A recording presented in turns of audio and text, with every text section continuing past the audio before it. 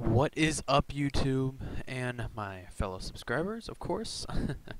It's AVLR32 here, and I am back, talking better than ever. Oh man, that was a nice little needed vacation from YouTube, I guess. I did miss it though.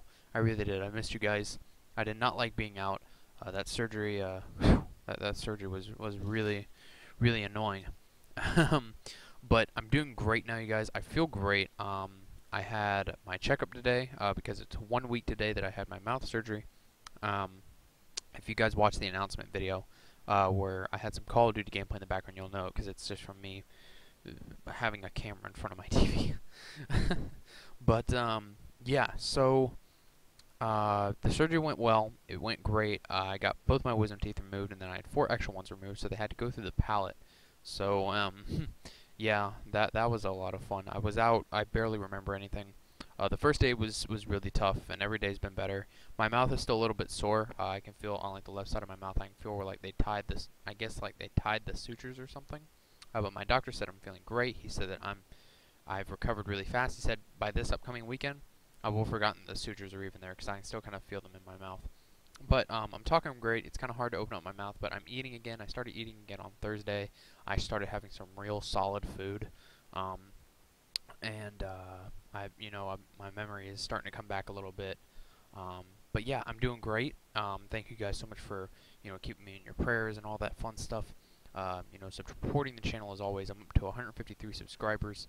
Hopefully, I'll get a little bit more increase on my channel.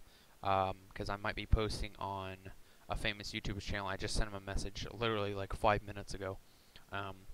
But I will let you guys know about that in the future, and I'll send you a link to that YouTube video if it goes up on that other person's YouTube channel. But I just saw this video on Robbie's channel, MCool40. He got a deck profile with this guy, and he was using Barian Exceed gadgets. I gotta say, this deck is extremely interesting, and it looks super cool. And if this deck doesn't get touched in any way, shape, or form for next format, this deck could definitely be a contender, because even the guy in the deck profile said if the format would slow down, this deck would be a big contender. And I definitely see that as, I definitely see this as a contender. Especially with some of the text that he had in the deck, and it's really cool, really interesting. I'll explain his card choices as I go along. But to start off, it is gadgets, so you run 2 of each gadgets. 3 tin goldfish and 3 kage to kage. Most of you guys should know what these do. Double summoner monk, you run the spells. You can just go monk, pitch a spell, go gadget, play a kage, or anything. Tin, monk, pitch a spell, gadget, kage. Like it opens up a lot of plays. Gentlemander. I did not know what this did. I actually had to look it up on DN while watching the deck profile to see what it did. I don't know what set this comes out of, so, I'm assuming Tachyon, but like I said, I don't know. Yeah, the guy just said it's a new card. But when an opponent's monster declares an attack, you can special summon this card from your hand. Your opponent cannot attack any monsters except this one. So if I have a Summoner Monk in face-up defense, and I don't want it to be ran over, and they go, let's say they're running Fire Fist, and they go, Summon Bear, attack your Monk, and then I go, no, drop Gentlemander. It makes a replay, so they have to attack the Gentlemander, and then if you have another one in your hand, then you can drop that Gentlemander, and then it creates a lock to where you can only attack Gentlemander, but since there's 2 on board, then you can't attack either one of them. So it's a really, really nasty, funny play. It reminds me of like having 2 Dupe Frogs on board, or having 2 Solar Flare Dragons on board. Those are fun times. And then a BLS, because you do run darks, hence the Summoner Monks, Kages, King of the Feral Imps, these are all lights. Yeah, I think that's it. Oh, and Mace Stroke and Black Ship. And then for the spells, Darkhold, Monsterborn, Avarice, Heavy Storm, Book of Moon, Triple Lance, Triple MST, 3 rank up Magic Variance Force, and then 3 rank up Magic Limited Variance Force. The difference between the two is that Limited only lets you play a rank 4 Xyz that has a number C in its name. So you can't play C39. Or no, I'm sorry, you can't play... I always get these mixed up. You can't play a CXYZ. So if it was CXYZ Utopia Ray Victory, you couldn't play that with Limited, but you could play that with Magic Variance Force. But yeah, anything with number C. So number C, you could play Utopia Ray 5. Magic Barion's Force. You target a face-up Exceeds monster you control. So like Utopia. You special summon. You special summon from your extra deck a number C or CXYZ monster with the same type as that monster you control, but one rank higher by using it as the Exceeds material. The special summon is treated as an Exceed summon. The Exceed materials attached to that target also become Exceed monsters on the summoned monster. Then, if possible, detach an Exceed material from a monster your opponent controls and attach it to the summoned monster as an Exceed material. So you get to take an Exceed material from your opponent's Dracosack, their Big Eye, a Zenmaines, a Leviathan, and then it can't attack directly because they've probably already detached once. You know, anything like that. So really, really good card. Very interesting. Solemn Duo, 2 calls, 2 Venus Chains, 2 Compulse. He said it is 43 cards, like you can see in the at the very top. But he said he is trying to work it down. I mean, if you really wanted to, maybe take out a Limited and a Lance and a Gentlemander, but I haven't actually tested with the deck yet. Like, I just now built it. But those are just some changes that I guess you could make, just because Barion's Force does the exact same thing in Limited Barion's Force in this build, because you're not using any CXYZs, you're only using Cs. So you would much rather rank up Magic Barion's Force instead of the Limited. So you could always maybe take out a Limited, because you are using 6 spells that get you out 4 targets. So 2 Utopia Rays and 2 Utopia Ray 5. So I mean, you have 6 cards for 4 C targets, so to speak. So I mean, taking 1, if not 2 of these out. Probably just 1 though, because you want to be able to have it as soon as you can. But that's it for the main. I'm moving on to the side, and then I'll get to the extra deck. 3 Deck Devi, 3 Prohibition. I always pronounce that wrong. 3 Prohibition, 3 Mind Drain, 3 Imperial Iron Wall, 1 Vasky, and 2 Drill and Lockbird.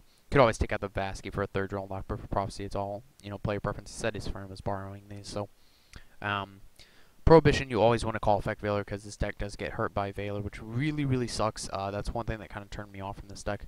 But other than that, it looks really, really cool. And then Deck Devi, it's just a behemoth of a card. Like, not as good as Eradicator, but still a behemoth. For the extra deck, King of the Feral Imps. Once returning detaching steam material from this card, add a reptile-type monster from your deck to your hand. So not only is it a target for Deck Devi because it's 2300, but it gets you your Gentlemander, it gets you your Kage, anything like that, and it's dark for BLS. 2 Shockmaster. The guy said, depending on how nutty your hand is, you can drop 2 of these. You could also run Violent into Sigma if you really want to, but if you can drop 2 Shockmasters, I'd highly recommend Shockmaster. 2 Utopias, 2 Utopia Rays, 2 Utopia Ray 5s. He does burn.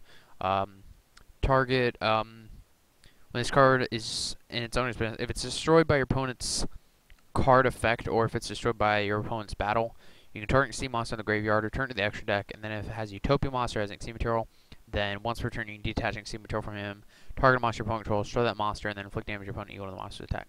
So if they see a Blue Eyes on board, you pop that, they take 3,000. Emerald, Cowboy, Abyss Dweller, Maestroke, and Black Ship rounds off the rest of the list. And Joel Bird says goodbye. So yeah, guys, that is it. It feels good to be back. Hopefully it'll be business as usual. I'll try and post as much as I can. Be on the lookout for Nice Lag Switch Bro coming this Friday. Should be around 4 o'clock, depending if anything pops up in my schedule. But I think that is it, guys. So if you guys enjoyed and are glad that I'm back, please leave this video with a like or a favorite. I love seeing the feedback. Helps me out tremendously. Click responsibly and all that good stuff, in the words of Desilent Enigma. I've been watching him a lot lately for some reason. I don't know why. But yeah, that's it. Let me know if you guys have any comments or suggestions on the deck to get it down to 40 cards. I'm really trying to figure out a way to get this deck down to 40. Really, the only changes, immediate changes that I see would be take out a Limited Barion's Force, because of the simple fact that you would rather have the Magic Barion's Force instead, and me personally, I'd much rather have the Magic Barion's Force in my hand instead of the Limited, just because if you get this off, which you more than likely will, it can cause a lot of damage to Dracosacks and Big Eyes. Forbidden Lance 3 seems kind of much, but again, that's all player preference. To me, I think 2 would be fine. Or even take out like an MST, because, you know, E-Dragons don't use a lot of back row. And I don't think Prophecies do either, but don't quote me on that. Uh, but as far as as far as I know, Prophecies and E-Dragons don't really use a lot of back row. So if anything, just take out, you know, a Lance, an MST, and a limited Barion's Force. Those are just my suggestions. You know, you can test them out on your own. I know I'll be testing it. And I also have a Project Blue Eyes up, hopefully tomorrow. In case you guys don't know what that is, I'll be explaining that in another video. Like I said, hopefully in tomorrow's video if I post one. But I think that is it, you guys. Hopefully you guys did enjoy this kind of deck profile. It's very interesting to see this kind of build, because I know that there's like a bunch of different builds. Like, I called it ZW Gadgets when it's really not ZW Gadgets. I just assumed that's what it was going to be. I saw Barion's Force in the name, and I was like, oh my god. Or like even stuff like this is kind of like what he's, not really what he's leaning towards, because you're using the ZW stuff. But this is more like just straight up Barian dropping the C's. So definitely very interesting. But yeah, that's it for this video, you guys. Feels good to be back, and feels good to be able to be talking again with no blood in my mouth. Alright, talk to you guys later, and goodbye.